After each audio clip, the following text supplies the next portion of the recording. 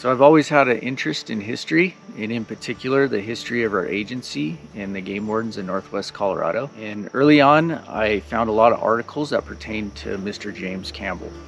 And James Campbell was a game warden in the Craig area from 1920 until his death in 1945. One of those articles in particular mentioned that he had died while he was checking a couple hunters east of Craig. And so that kind of piqued my interest.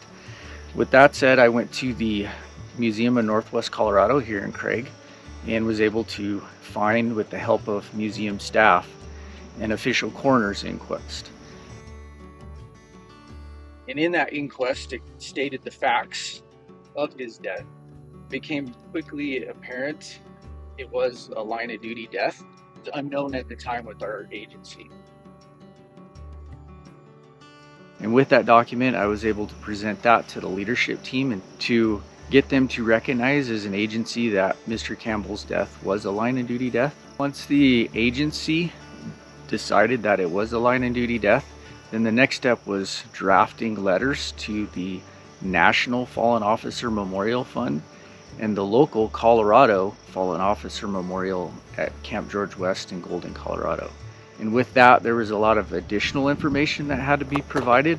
That was pictures, census data, obituary, death certificates, and the like. Once we got all that together and presented that, we packaged it and sent it off, and then we sat back and waited. And it wasn't too long until we did get the go-ahead that he would be added to both of those memorials.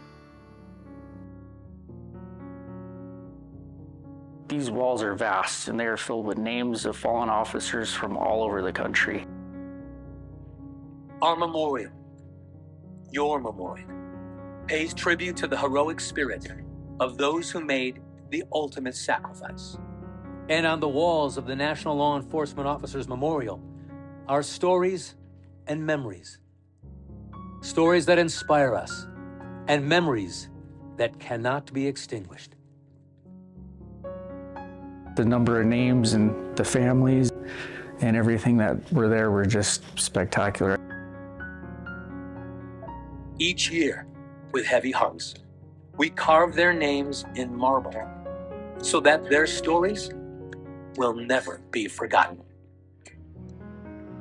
It is my honor and privilege to welcome all of you to this milestone occasion, the 35th Annual Candlelight Vigil, to honor the service and sacrifice of Americans' law enforcement professionals and their families.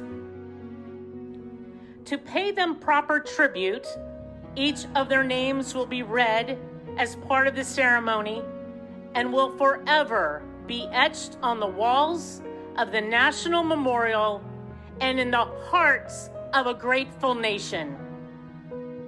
James Miller Campbell was born in Canada on January 18, 1873. In 1920, Campbell would begin his career as the deputy game warden in Craig, Colorado, a position he would hold for the next 25 years.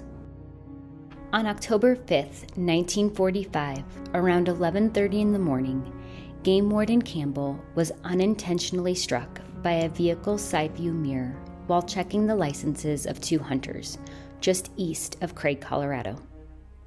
Campbell was rushed to the hospital in Hayden, where he would eventually succumb from his injuries 10 days later, on October 15th, at the age of 72.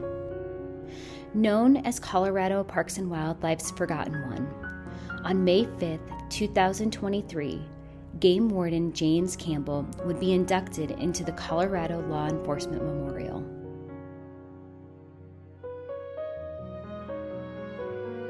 James M. Campbell, 72, died from injuries received in an auto pedestrian accident on August 5, 1945.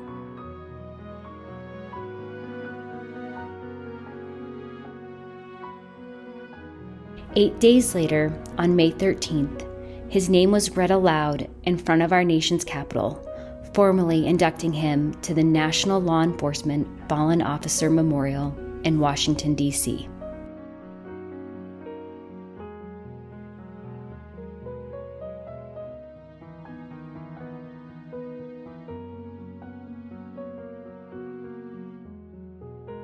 forgotten no more.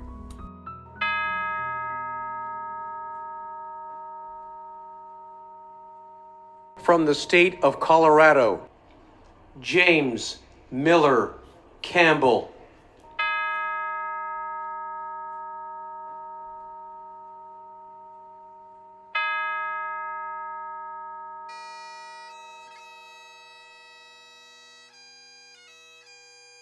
We must not let these officers' death be in vain.